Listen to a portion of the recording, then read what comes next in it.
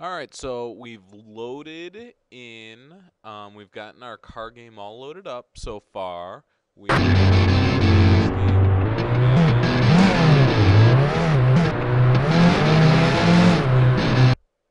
Okay, so before we make anything else, I kind of want to talk about how to navigate around this. So if you come over here and you grab the little hand, with the hand you can move side to side. Okay?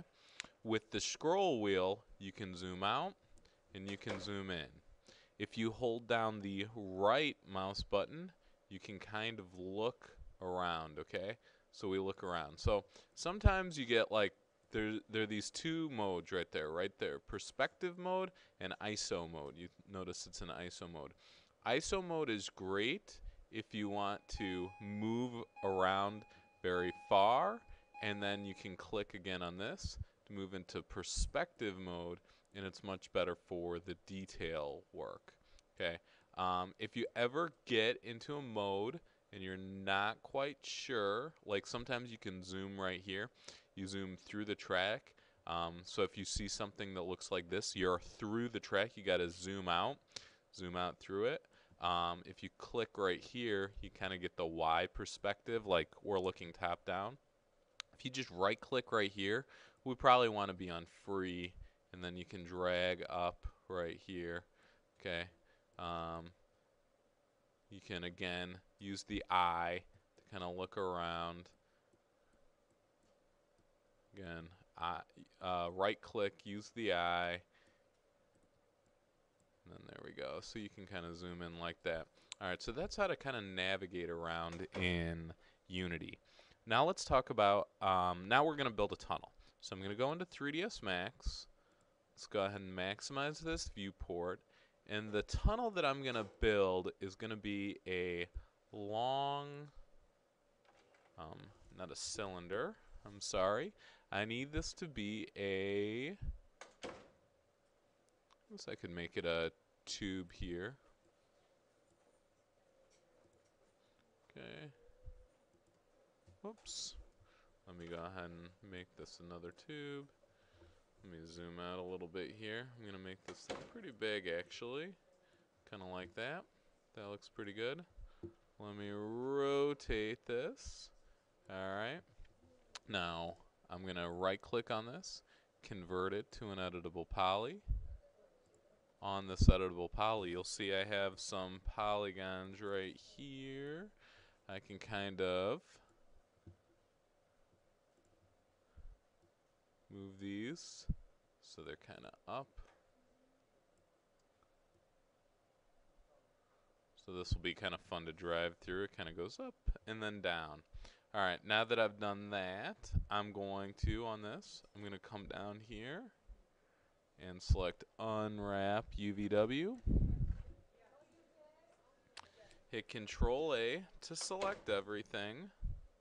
Come in here to my Open My UVW Editor, Mapping Flatten Map, click OK. Now I know that this looks a little complicated. I'm just going to add like maybe a like almost a gravel or cement type texture to this. So this is not going to be too difficult to work with. I'll show you how easy it is.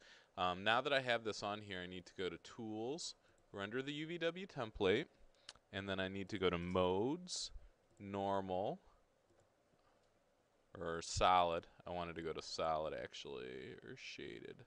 Solid, there we go. Render. Okay, now that we have this, let's go ahead and save it. I'm going to save this to my U drive. I'll call this tunnel. Save the format as a JPEG image. Save. Click OK. Let's close out of these things. Now hit M in here. Come down to diffuse. None. Wait for this to load. Just give it a second here. Double click on bitmap. Find that map that I just saved. So I saved it on my U drive and I called it tunnel.jpg. Then I drag this onto there, and then I just want to make sure that I show the shaded material. Okay. Now I'm going to open up Photoshop, and I'm going to go File, Open, and then I'm going to find that tunnel.jpg, click Open, and then I'm going to go onto the internet, and I'm going to find like a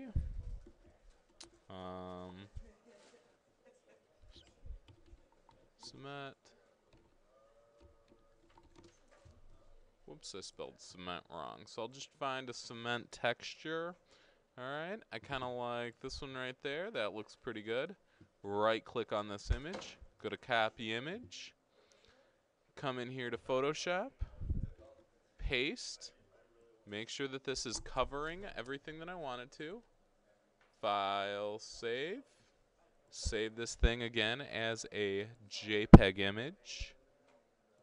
Okay, so I've saved that. Click the tunnel.jpg. I need to make sure that I'm saving this as a JPEG image. Hit save. Click yes.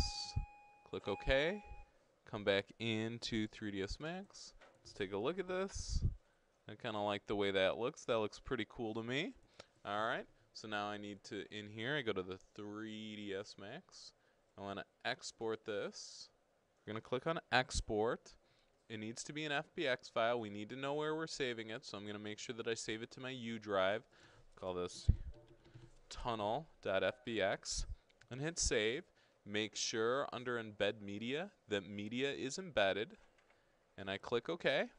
Alright, now I'm going to come back into Unity. Sure thing. I come back into Unity and I need to go to assets, import new asset.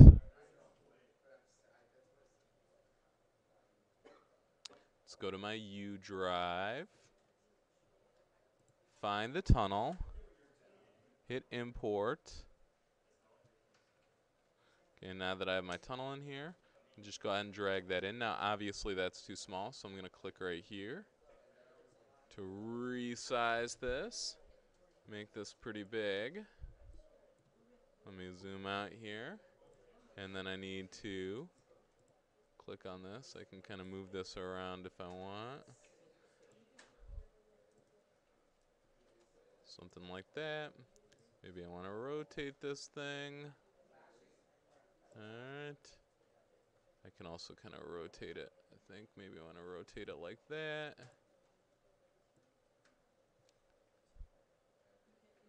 Here we go. Maybe I'll make this a tunnel that's kind of just midway in the air that I have to jump into. Maybe that would be fun.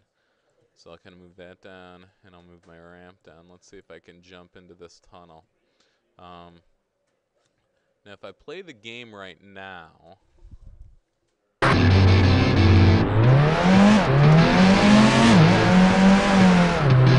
I don't have the mesh collider on.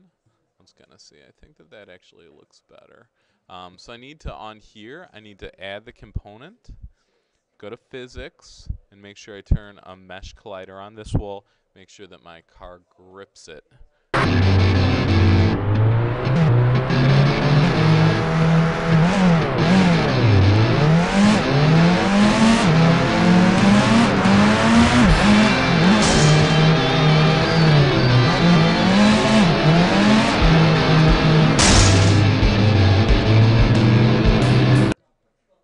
Alright, that's going to do it for this tutorial. Hopefully you've enjoyed.